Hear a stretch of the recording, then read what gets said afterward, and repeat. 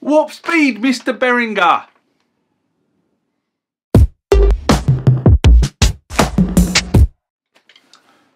When I was looking around for a subject for this week's rant, I was having a quick thumb through all the announcements, and one of the things that really struck me was the amount of marketing announcements that were coming from Behringer. Last week I mentioned in the rant that Behringer marketing team had woken up and were starting to push stuff on Instagram and Facebook and general marketing channels about new products that they were bringing through the pipeline. Most notably for me, it was the announcement that the UBXA desktop, or D, was on its way, together with the fact that the DS80 was moving forward through the Behringer skunkworks. But this week it would appear that Zefran Cochran has joined the marketing team, and they've hit warp. So let's see what they've announced this week. Now, I should point out I am not going to go into any detail of these products apart from the cursory top of the line glance at what they are, and you will see the products flash up on screen over here as I go through the various segments. But it is truly astounding how many products they have announced in 1 week. Remember, like, comment, subscribe to the channel. Go over to Instagram and follow me there. Go over to Facebook, follow me there. That's where the normal notices are. And consider becoming a Patreon.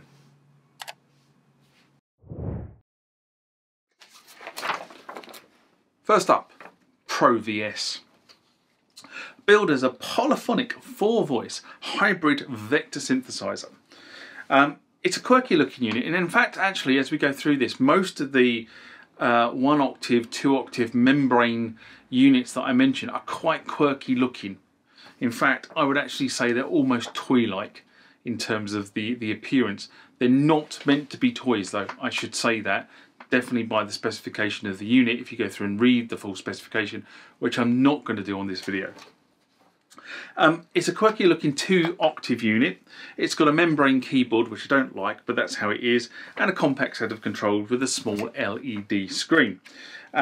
This is very reminiscent of the whole Roland Boutique styling with the key dock. The difference being that the key dock is a mechanical keyboard rather than a membrane keyboard, but the whole sort of concept is very, very similar. And also the key dock is an expensive add-on to the Boutique. This model itself is modelled after a Prophet VS, which is the Vector Synth, from 1986, and unlike the Boutiques, which a lot of these things, as I said, mirror, these units are being sold for sub $100, $99 to be precise in some instances, but significantly less than the potential Boutique counterparts. Key features: 127 wavetables, 32 presets, arpeggiator, oscilloscope. I suppose the oscilloscope is there that if it sounds absolute rubbish, you can have fun looking at how the waveforms are generated in the oscilloscope. JP4000. Another 4-voice hybrid paraphonic synthesizer. Replicated the Roland JP8000 apparently. Again, this is a quirky 1 octave membrane keyboard unit. Appears to be smaller than the 2 octave unit. It seems to have slightly bigger membrane keys, but the overall unit seems to be smaller. But there's actually no dimensions mentioned in any marketing material for any of this stuff at the moment. Okay, so it has a long list of functions. But the key ones are 2 analog oscillators per voice, 2 FM operators, or a 2 FM operator engine. I'm not quite sure how that all works. But that's kind of all that's been released on that one so far, apart from the fact it's blue. The Saturn Soul. This is stated to be a miniature version of another synth that Behringer are working on at the moment. Or they stated there's a larger unit in production. Again, this 2 active octave membrane keyboard is the design of the unit. Unsurprisingly, if you look at the unit, the colour scheme that's used is very reminiscent of another classic synthesizer. And you wouldn't be surprised to see that the actual unit is modelled off a Jupiter 8. Key points are 3 VCOs, multi-mode VCF, arpeggiator and a 16-step sequencer. There's a whole raft of other features listed on this, again for sub $100. This one does interest me, the Toro, or Toro as it's called. This is a dedicated bass synthesizer modelled on the Moog Taurus Rev 1. Going after the market that wants that Moog grungy, bassy type sound on the track. It's a 2 VCO, it has a ladder filter and a Eurorack style presets. Now I have to be brutally honest and say I'm not sure what Eurorack style actually means because I don't possess any Eurorack. But that's one of the things, a couple of things mention Eurorack style stuff. So it's designed to operate across 5 octaves of the keyboard. So that's the lower end of the keyboard, giving you grungy, bassy notes that people crave. Now I'm not sure whether this next one was an announcement or an update, because at one point Behringer gave a number of new products they were announcing, and if I include this one it adds up. If I don't, it's one less. So I think this is a new product, but effectively it's the Deepmind editor app. So effectively they are updating the Deepmind editor, and it should be available on the latest PC and Mac platforms shortly. This one kind of amused me a bit.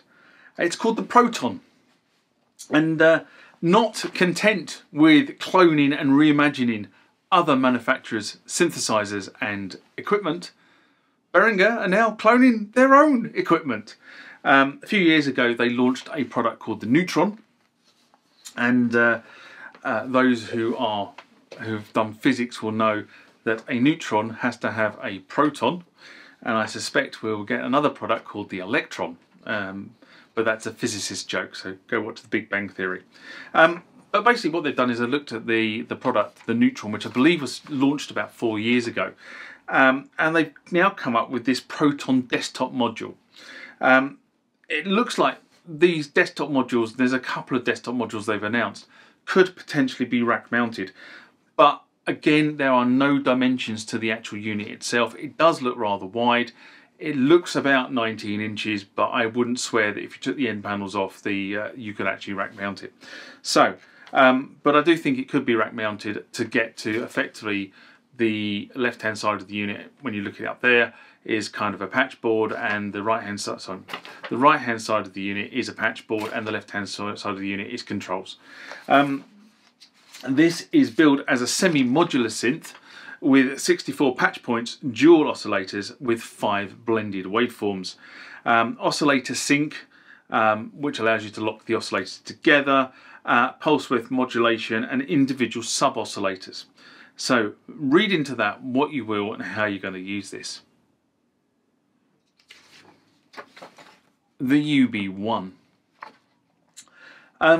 Single oscillator octave membrane unit, again very similar to the membrane units you've seen previously in this video, with a little LED screen in the middle of it. Again, looks very toy-like.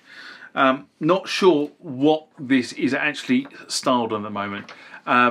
UB tends to indicate that it's something from the Oberheim range, but there's no, in the marketing I've seen so far, there's no indication that it is a clone or a reimagination of an Oberheim machine. But UB is either something from the Oberheim range, or it stands for Uri Behringer. I'm not sure which way round this works, whether it's another synthesizer that Behringer are bringing to market under its own name. Again, it's a dual analog oscillator, a classic VCF, and an arpeggiation unit. It all wrapped up in a little box. The 2XM, another Eurorack style synthesizer. This is a classic polyphonic analog synthesizer, boasts 4 VCOs. So this is the first time I've seen a 4 VCO synthesizer, 2 multi-mode VCFs, 2 LFOs, and 4 envelope formats are the key headline aspects of this particular synth. It says that it reproduces circuitry of SEM2 from the late 70s and will give you a 70s style synthesis.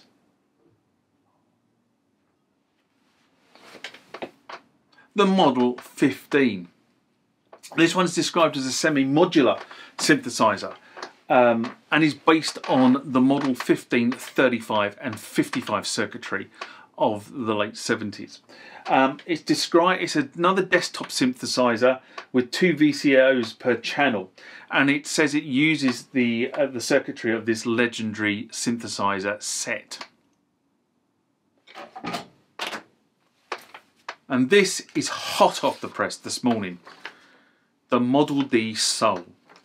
This one is another 2-octave membrane style unit of the kind of boutique size. This one is modelled off the Mini Moog, 3 VCOs with a classic VCF and single LFO and 2 envelopes, plus a motion sequencer. And I'm not sure what a motion sequencer actually is, because it doesn't say very much in the marketing about what it's designed to do. But there you go. Okay, it's very clear from that little lot that Behringer intends to release a lot of products to market. And they're the ones that have been announced. They don't include the products that well, definitely some of the products that I want. There is one in there that I think would be quite interesting for me, and that is, I think it's the 2XM. That sounds very interesting to me, but until, of course, these things start to arrive in various locations that you can actually go and play with them, it's very difficult to see how you might incorporate that particular unit into your workflow. But on that note, and for this week's rant, live long and prosper, and I'll see you next time. Bye bye.